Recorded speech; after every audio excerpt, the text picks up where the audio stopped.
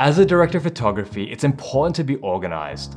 There are a lot of different moving parts that you have to keep on top of during production, especially as the scale of the production grows. Having a system in place to help keep all of your production documents and tasks organized will help set you up for success during your shoot.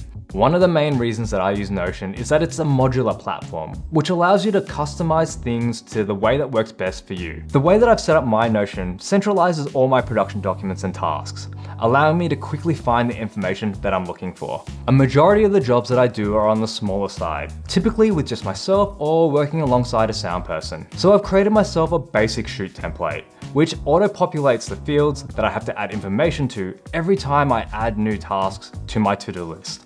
This basic shoot template has all the things that I need for a shoot at a quick glance, such as location of the shoot, contact details, as well as an area to list out all the gear that I require to get the job done.